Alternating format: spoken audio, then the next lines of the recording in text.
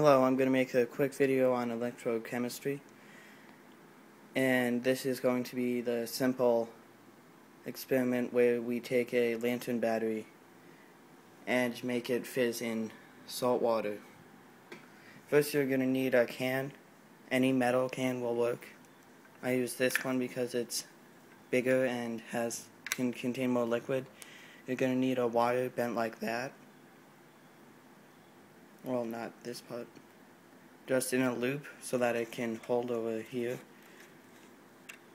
And you're also going to need a piece of electrical tape in case that this touches. It won't do anything. Now get your alligator clips and hook up the negative to the wire and the positive to the can. And then we place the wire in, and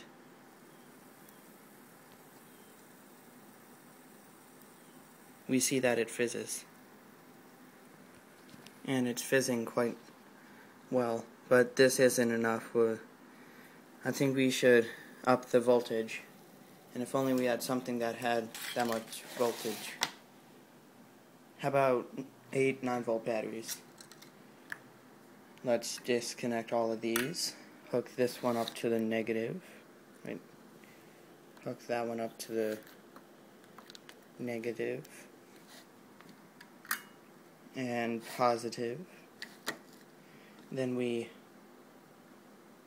take our wire, hook that up to there, and